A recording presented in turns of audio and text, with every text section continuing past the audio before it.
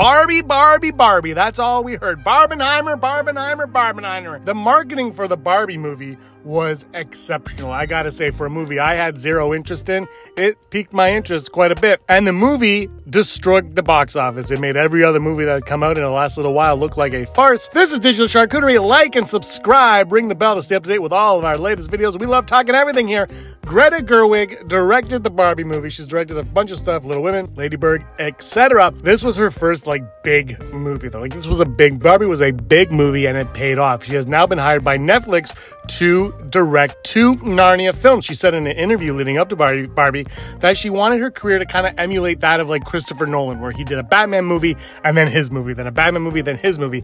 She was saying that about Narnia, but now she was also asked about directing a superhero movie, and she said she would be interested. I don't know how many directors out there would say, how many directors in her shoes would say no, right? Because Barbie was her first big film, and you need a paycheck, let's be honest. But anyway, so she's doing those ones. She said she'd be interested in doing a superhero movie. Now, speculation is running rampant about Supergirl. James Gunn announced his first half of his first slate, and Supergirl was on there. No actor announced. Sorry, Sasha Kaye, not yet. And no director as well. There's no script. Obviously, look, Superman's got to come, Creature Commando's got to come, and all that, but Supergirl won't be far behind. If she's not even showing up in Superman Legacy, we don't even know that right now. Probably not, but you never know. And Greta Gerwig's name has popped up as a potential director for this. This would put her in line with Christopher Nolan doing Batman. The difference here, and the one complication I see with this, is Christopher Nolan was given carte blanche to do what he wanted with Batman. Greta Gerwig is more like the Edgar Wright type director, right? She's very specific. She's like, I'm Greta Gerwig. This is going to be Greta Gerwig,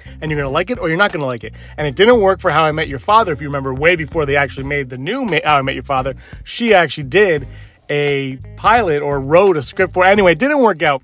She's very much Greta Gerwig. Take it or leave it, which I respect. I love directors. She has her own stamp, and that's what you get. DCU might not want the Greta Gerwig stamp. They might think they do, and she might think they does, but when they get together, it might not gel, it might not mesh. So she might not be the right fit for Supergirl. We don't know. We may never know if it ever happens, but she could also be the fit. It all depends on what they're doing with it. So that would be my one setback with Greta Gerwig doing it, is how will she approach it, and will it fit in that vein?